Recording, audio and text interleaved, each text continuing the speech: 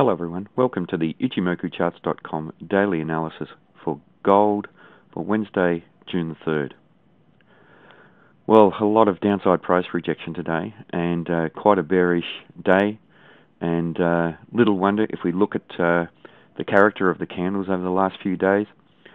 This candle here was one of those spinning top doji type candles with the long shadows, long shadow on the top. Then another fairly small bodied candle with a shadow, and today another shadow, and the market trading a long way down from the high, down near the low of the day, which means that the bears have taken control of this market. Very, very bearish day. Now, it's also what we call a bearish engulfing pattern. We have this first time frame uptrend, and the body of the current candle completely engulfs the body of the previous candle. So that's a bearish engulfing candle and a reversal pattern. Now, the market might find support here at the Tenkan Sen. There is a possibility of that.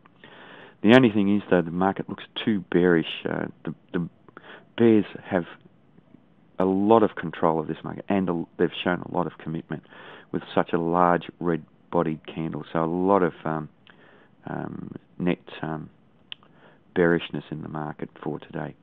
So remember what we said when the Kumo was flat. The Kumo will tend to be an attractor of price action, and very strong possibility that we could end up trading down here to the Kumo. No guarantees of that, but we need to be aware that we could. So the low of the current candle becomes very important for this market. There's a small area of support on the way down, roughly about 945 if it holds up through there.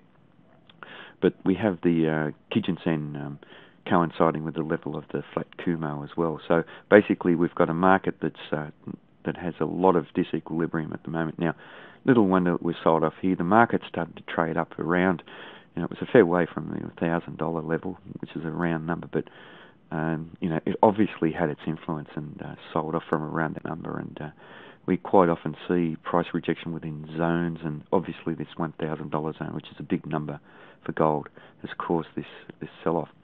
So if we see any bullishness coming into this market, there could be a chance that we will have a new first time frame uptrend, but just too bearish a candle at the moment. If we look at the character of the candle compared to any of the red candles in this previous strong second time frame uptrend, the body of that candle is so much larger than any of the bodies of these previous candles.